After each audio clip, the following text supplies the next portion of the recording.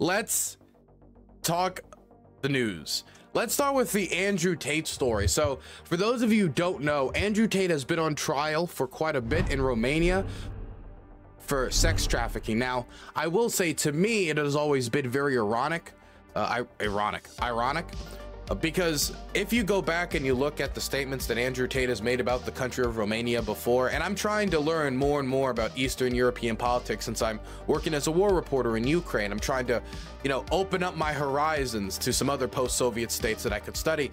And in Romania, he made the comment that, oh, I want to live here because in Romania, you can just bribe the police to get away with crimes. That if they catch you, you can just be done with it. You give them $5,000, unlike other countries. And that was a motivation that he had for going to the country. Well, then he went to the country and got charged with sex trafficking. And not just sex trafficking. There was other charges of, sexual assault, other stuff. You can go, I don't want to relitigate the entirety of the trial. But the point is, the accusation from the Romanian government touched on this, broadly speaking, because there was a bunch of different charges, that Andrew Tate was basically an internet pimp who was stealing money from the women that was in his, let's just say, employment.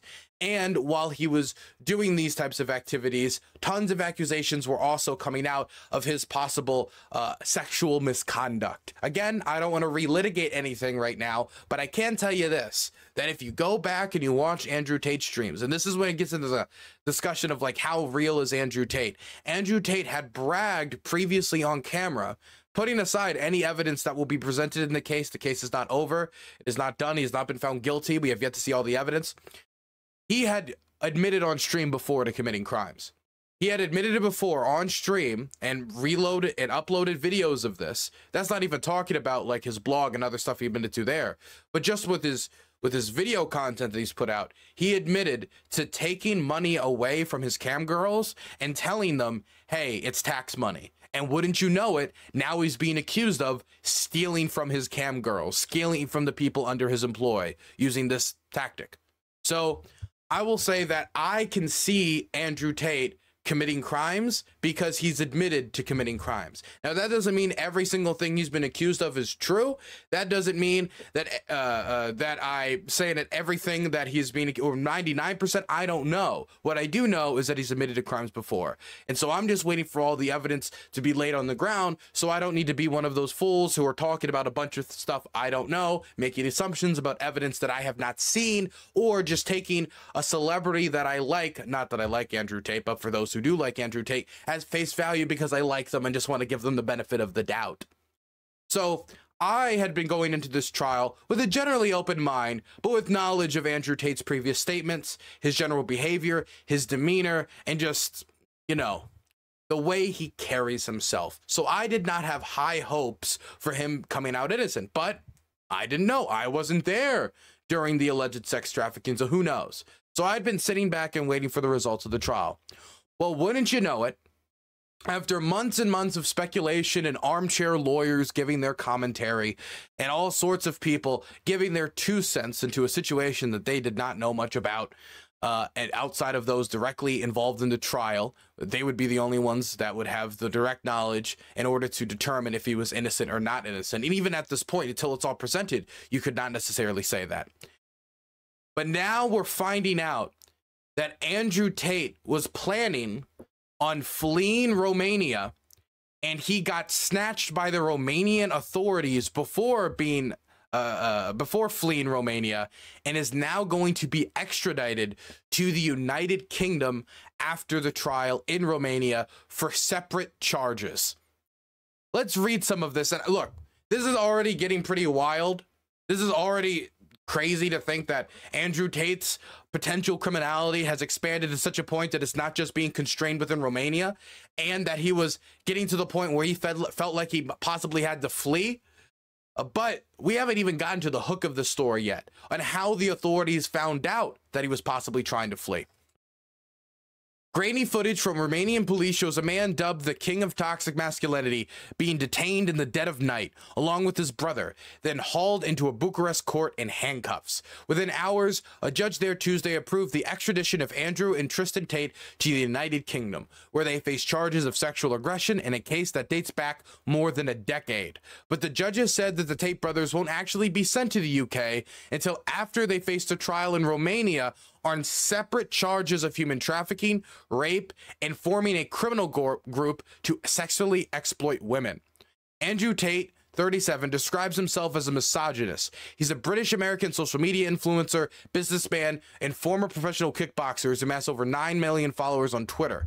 Many of them are schoolboys, something that sparked concern among educators. Tate says that he's the victim of a conspiracy against men who embrace their masculinity. It's unclear what charges his brother faces. Both deny any wrongdoing. So even if Andrew Tate, whether he committed the crime or didn't, whether what he said on stream or on video back in the day about committing crimes was true, or if he was just like beating his chest to try to look cool, or if that's completely unrelated, even if we find out that these two get like swept of any wrongdoing, this guy is going to be sent to the UK afterwards, whether he's convicted or not, to then face further charges. So either he's going to, best case scenario, get out of Romania, then go to the UK to face those trials after being found not guilty in Romania, whether he was innocent or they just didn't have evidence, who knows? Or, worst case scenario, he's felt guilty in Romania, then sent to the UK, then found guilty in the UK, and then he's just screwed. Now, again, we're at a point where he hasn't even been extradited yet. We haven't even finished the Romania trial. We haven't even seen all of the evidence. We don't even know the charges that his brother are facing. So again, anybody saying they know the outcome of this trial at this point, I think is lying to you. I think that they're probably either A, a grifter, or B, ignorant. Both terribly bad. But how did the Romanian authorities catch wind that they had to pounce on Andrew Tate because he was possibly fleeing the country? This isn't in this NPR article. What are we talking about here? Well, I wanted to talk about this right here. This moment on the Adin Ross stream. You know, Adin Ross has been talking to Andrew Tate before. He's been on his stream a few times. I've seen him on the stream. I don't watch the Andrew Tate stream, but I've seen clips. And every clip I see, it feels like a fun uncle, maybe you could put it that way, or like some sort of masculine father figure, almost looking after like a son, like being like, oh yes, oh, I'll tell you how to be a man. That's what it felt like when I was watching Adin Ross talking to Andrew Tate. It felt very weird. It was really weird, the dynamics that was going back and forth. But putting that aside, aside my kind of weird, uneasy feeling in watching those two interact, this is a clip from Adin Ross's stream where he's talking about being able to stream with Andrew Tate for possibly the last time. Check this out. Andrew had hit me up. He said, hey, I'm going to be leaving Romania soon and probably never coming back. If you want to come over and do a week of long streams and content before I leave, I think it'll be big. And I'm sorry, he said it's basically now or never. And this is just, I told you guys this year, it's a week of content, right? And again, guys, this might be the last time we ever do this. So it's kind of like we got to take advantage of it now because, hey, bro, it's basically like, yeah, it's like that. He's going to be leaving Romania soon. Why would Andrew Tate be leaving Romania soon? And if he is leaving Romania soon, then why would it be permanently? Why would they not be able to make content ever again? I've never had to go into hiding, but if I was going to go into hiding, I do have to say, this feels like the type of stuff I would be telling my friends. Of course, those that would be the closest, the ones I could rely on, the ones I could trust, not Adin Ross. But I'd be telling them like, yeah, I'm going to be hiding in the mountains of West Virginia. I'm going to be hiding in the mountains of you know, the Carpathian Mountains in Ukraine. I got some place to hide because I'm wanted. There's this and that. So if you want to get a burger, we got to get a burger in the next week because then I'm outie. From this perspective, it sounds like Adin Ross went on stream and straight up just leaked the fact that Andrew Tate was going to be fleeing the country, possibly because of the court case. We don't know for sure, but it's kind of like an obvious suspicion we would all have. And he just dropped that out into the public. And if you look at him, man, at the end of this clip. So it's kind of like we got to take advantage of it now because, hey, bro, it's basically like, yeah. He doesn't realize what he's done. He has no clue the magnitude of what he said. And in fact, do you even think he understands what Andrew Tate told him?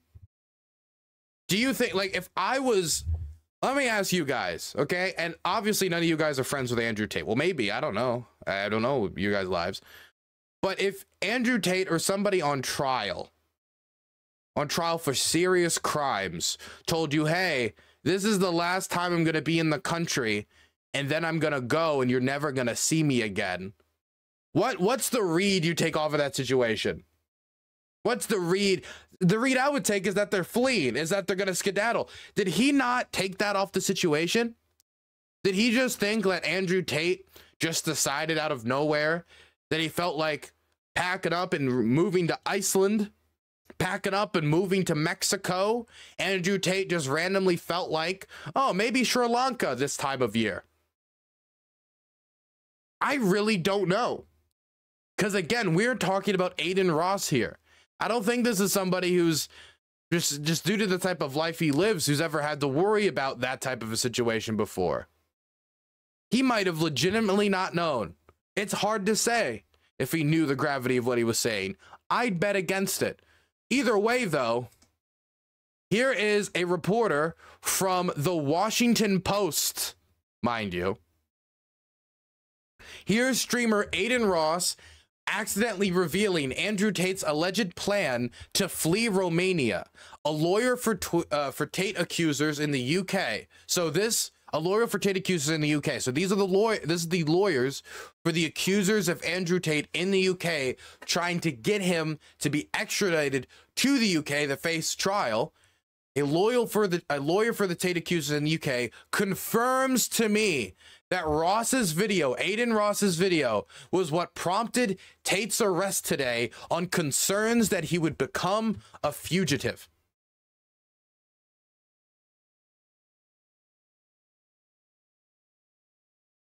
Adin Ross, through stumbling, fumbling, and just being himself, has been able to get Andrew Tate behind bars. Andrew Tate, Adin Ross has done more for the cause against Andrew Tate than possibly anyone else could have in his situation. And he did it completely unconsciously, with no knowledge to the severity of what he was doing right now or what the results would be. It's honestly kind of beautiful. I do find this beautiful in a way. Now, this is going to be something that's probably, if this is true, and this is from the Washington Post, and it's from the Rolling Stones, Andrew Tate was arrested after Adin Ross blabbed about his escape plan. That is the title to a Rolling Stones article. A Rolling Stones article. Andrew Tate was arrested after Adin Ross blabbed about his escape plan. This is something that's going to follow Adin for the rest of his life. He's going to be seen as the ultimate backstabbing homie. The ultimate backstabbing homie, man. I can't, how do you get worse than this? And to me, like, I couldn't even, if I was Andrew Tate, I don't know if I could even blame Adin Ross. I feel like I'd more have to blame myself for trusting Adin Ross. It's like, can you really blame Adin Ross? It's almost like it's his nature, you know? It's like, I took two beta fish and I housed them together and one killed the other. Oh, should I be angry at that beta fish, or should I, oh, that's just the nature of beta fish. That's what beta fish do. And so Andrew Tate brought Adin Ross into his life, and he made a mess of it, as Adin Ross does. Anyway, if any of you guys are ever in the situation where you're on the run for the law, and for whatever reason you don't want to turn yourself in, can I just say, do not choose the person licking the window in order to espouse your escape plans to. If you can see them picking the gravel out of their knuckles and they're streaming on kick, maybe don't tell them your escape plan. Okay? I'm just a recommendation. I wonder if any news outlets like the Rolling Stone reached out to Adin Ross. Oh, I forgot about this picture. I love this picture. I think this picture perfectly surmises the situation right now. Or I imagine this is how Andrew Tate is looking out the window of his jail cell.